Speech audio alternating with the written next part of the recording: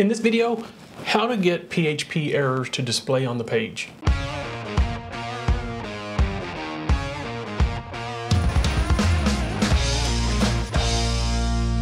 In PHP, unless you're absolutely perfect, you're going to have PHP errors from time to time.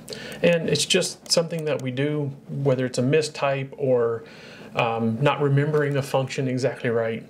But to not be able to see those errors is a problem.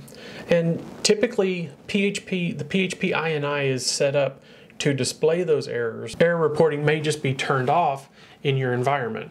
Like on wp-config.php file, you can turn on debugging. If debugging is off, errors typically won't show on your page. So if you have a page that pops up that says there's a problem loading this page, the WordPress default, you can turn on debug and you can see what those errors are. From time to time, you're going to have errors that you can't see by doing that, which are notices. They're not necessarily warnings or fatal errors. They're just notices, and they're notices of something that you've done wrong in the coding or someone else has done wrong that you need to fix. So in this video, I want to show you guys how to turn on errors for just the page that you're working on so that you can see what those errors are. Let's get started on it. So here on the ideapro.io, we've created a page called example.php, and we just have welcome to the example. So here on our code, we just have welcome to the example. Now, if we wanted to use WordPress debugging, we could pull in the WordPress core by using wp-load.php, and we could require that at the top of this page because this website is a WordPress website. Now we're on a standalone page, not inside of a plugin or inside of a theme, so we would need to require that wp-load.php on this file.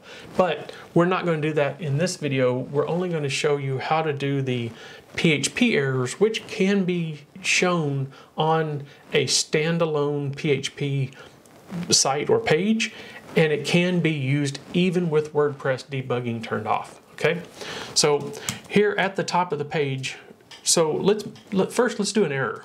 Okay, so here we're just going to say echo $Mike. Okay, and we're going to save that, and we're going to go back to our browser and we're going to refresh the page. It's not going to say anything. Okay, so if we say Mike is the best, save, and we come back over and refresh, it just says is the best. Let's take that to another line here. Let's actually add a couple of breaks before this so we can bring it down to another line. Let's do that. And so there we go. So now it just says is the best, and it doesn't say Mike because that variable doesn't exist. So if we said name, let's do name instead of Mike, we come back over here and refresh, it still doesn't say anything because we haven't set anything to that name variable.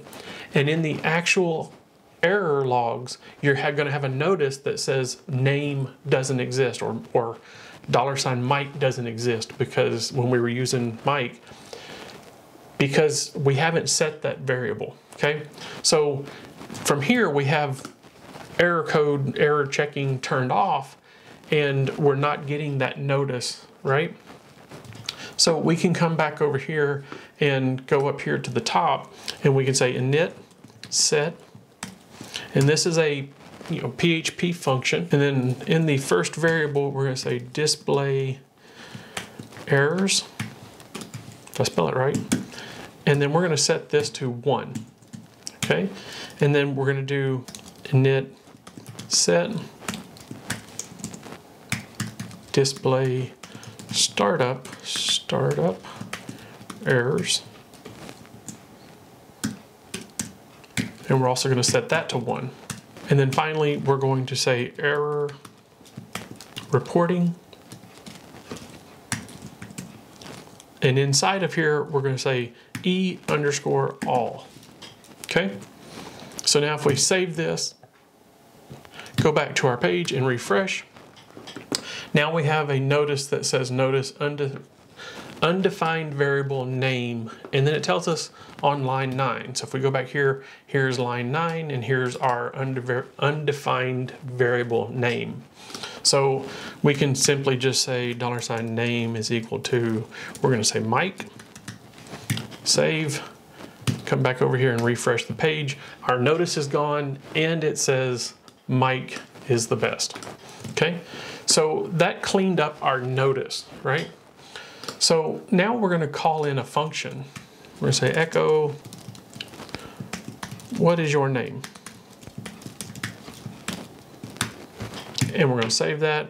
We're going to come over here and we're going to refresh, and it says fatal error because it doesn't see that function anywhere in the page because we're not linking to anything else. So just whatever is on this page is what needs to be pulled in. So we would need that function on this page or linked, brought in with an include or a require or something like that to not get that fatal error.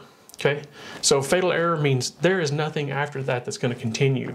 So if we come down here and this will not show. So we go over here and refresh, and again, it's not showing. Once it hits that fatal error that it can't find a function, it will just stop the page completely, okay?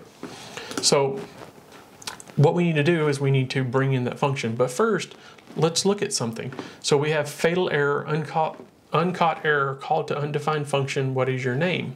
Now, if we come back in here and turn display errors to 0, come back and refresh, it just says Mike is the best because it does not have error reporting turned on. So now we're looking for this line right here that says I know he is.